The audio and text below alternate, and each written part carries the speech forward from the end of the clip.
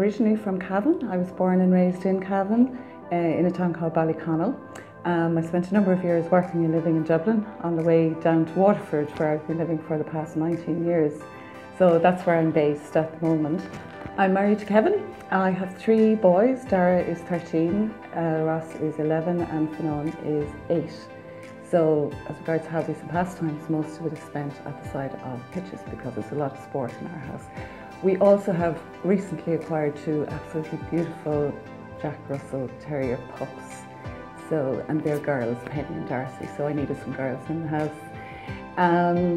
As regards how I would describe myself in 3 words, I would say the 3 C's. I'm a communicator, I'm confident and I'm competent. So I love working with people. I get a buzz out of that, so I think I communicate well with people all of the time. I'm competent in what I do. I've been doing this type of work for 13 years now, and I've had some success at it. And I'm very confident that I will always get a result for somebody, because really that's what it's about at the end of the day. We work with people to get a result for them. I've been working with Harmonics since the beginning, actually, so that's 10 years now that I've been working alongside John and Fiacre and the team there.